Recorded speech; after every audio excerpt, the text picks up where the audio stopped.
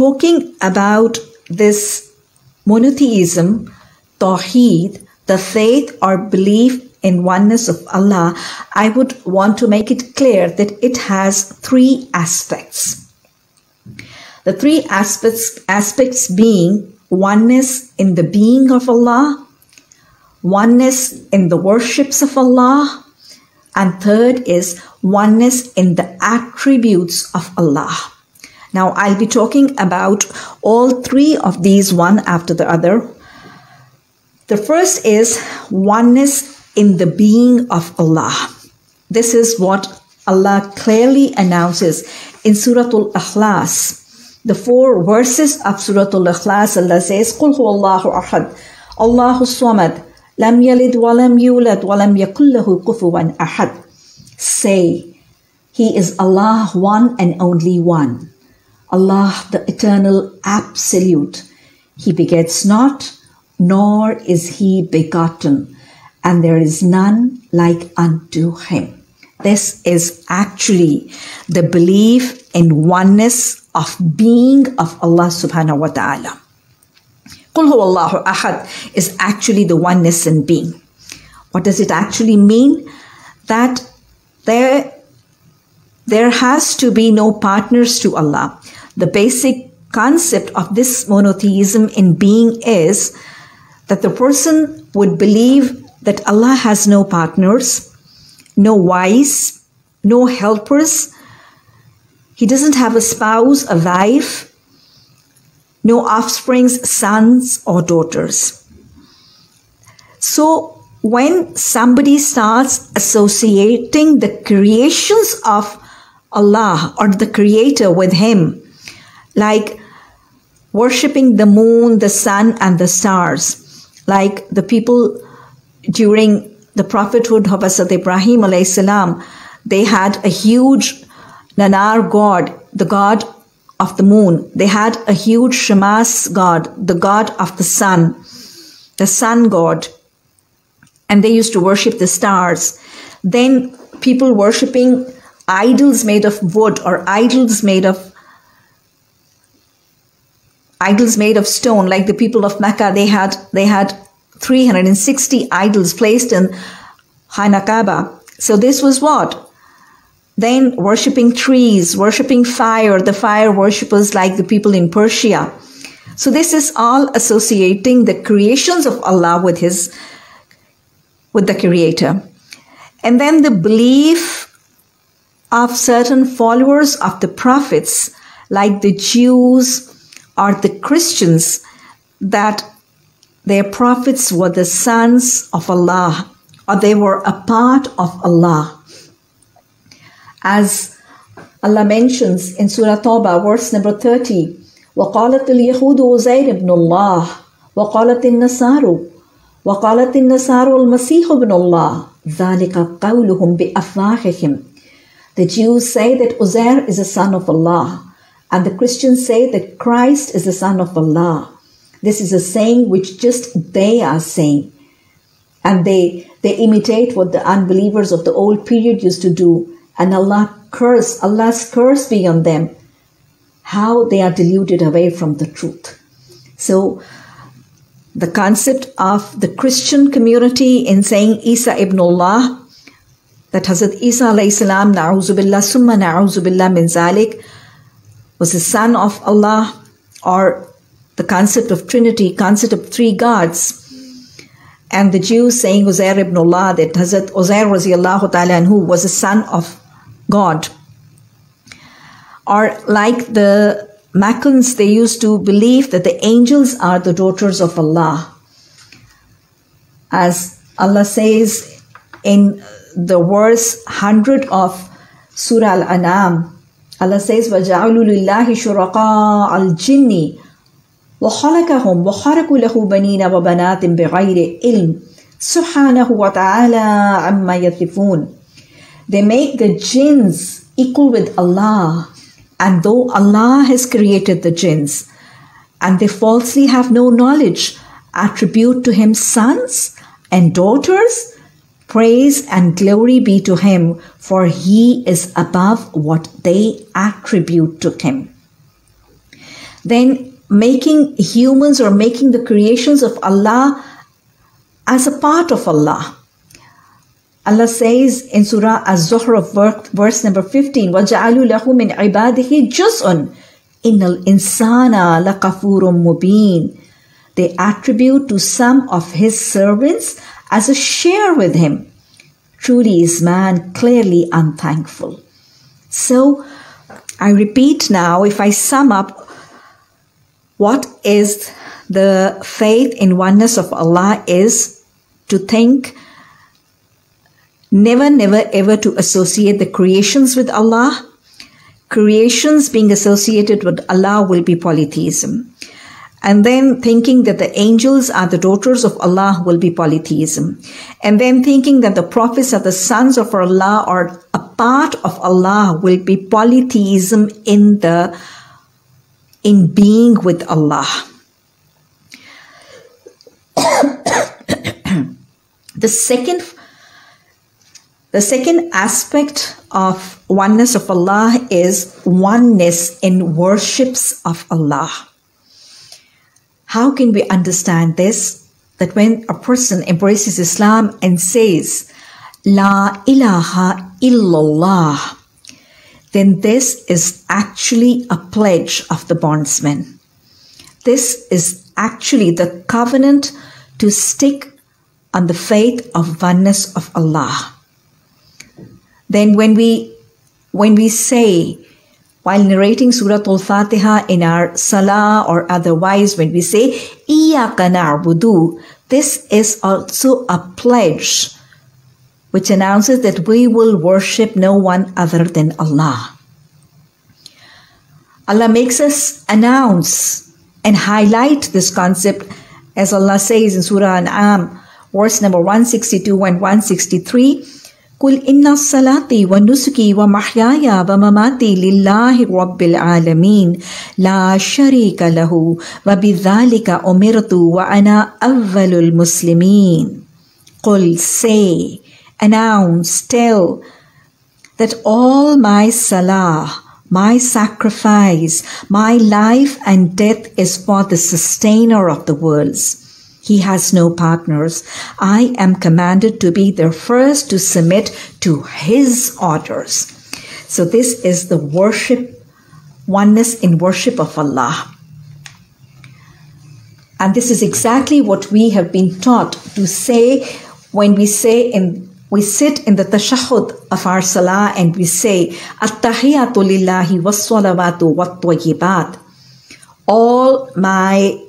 All my verbal, my physical, or my monetary, all my oral, my bodily, or my physical worships are for Allah. So now, the concept of Iyaka na'budu is basically in two forms.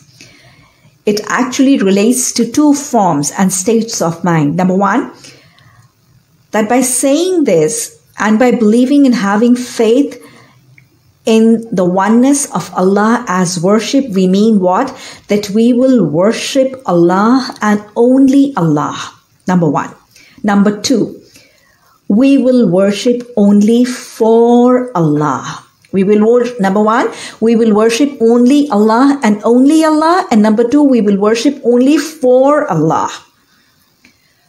Worships can be physical worships like salah, offering salah, fasting, remembrance or zikr, recitation of Quran, migration or hijrat, jihad, and then performing hajj has a component of physical worship as well. And then worships are monetary worships, like paying the zakat and paying charity in the way of Allah, and then spending for jihad. And again, I repeat, hajj has a monetary as well as a physical component of worship. And then spiritual worships, like the fear of Allah, piety, taqwa. Then remembrance of Allah or zikr, gratitude to Allah, that is shukr. And then dependence on Allah, reliance and dependence or trust on Allah, that is tawakkul. These are all spiritual worships. Now, all these forms of worships will only be for Allah and of Allah. That is exactly what Allah orders in Surah Fussilat, verse number 37, where Allah says, لا تسجدوا للشمس ولا القمر واسجدوا لله الذي خلقهن إن كنتم إياه تعبدون. Do not prostrate to the sun or to the moon, but prostrate to Allah who has created them, and if it is Him you wish to serve. So, worshipping for Allah, the salah will be for Allah. As Allah says in Surah Hajj, verse number 77, Ya ayyuhallazina amanu ruk'u wasjudu wa'budu rabbakum waf'alu khayran la'allakum tuflihun. La'allakum tuflihun. O believers, you bow down, you prostrate, and you worship your sustainer, and you do good deeds, so that you may be their successors. So all the salah, all the fasting, all the performing of hajj and spending of zakat and spending of all forms of charity will be in the path of Allah and for Allah. Dedication, oblation, vowing, offering sacrifices should be all for Allah. Supplication, lahu da'watul haqq. Supplication, seeking protection, a'udhu billah. Repentance, Rabbi ighfir warham wa anta khairur rahimin. Trust, reliance, hasbi Allah la ilaha illahu. Hasbunallah ni'mal mawla wa ni'mal wakil. This is all the oneness of the worships of Allah. And then in the oneness of worship, after all these forms of worship, the obedience of Allah. Obedience will only be of Allah. Submission, surrendering will be for Allah. What does that mean? What does that exactly means is that we realize and we announce that if the desires of our soul, the orders or the wishes of our family, our spouse, our children, the traditions or the customs of our society and of our community, or the laws, the regulations of our country, they abide by the orders of Quran and Hadith. They abide by the orders of or the commandments of Quran and Sunnah, then we will abide by them. We will obey them. We will accept them. But if in any form, all of the explained, above which I've explained, they clash, they negate, they oppose, or they are contrary to the orders of or the commandments of Quran or Sunnah or Hadith, then we will not abide, obey, or accept them. This is the worship or the obedience of Allah only. As Allah says in Surah Furqan, verse number 43, Ara'ayta allazi? Have you ever seen a person? Manittahaza ilahahu hawahu. Have you ever seen a person who has taken as his own desires? He has taken his own desires as his God, as his Allah.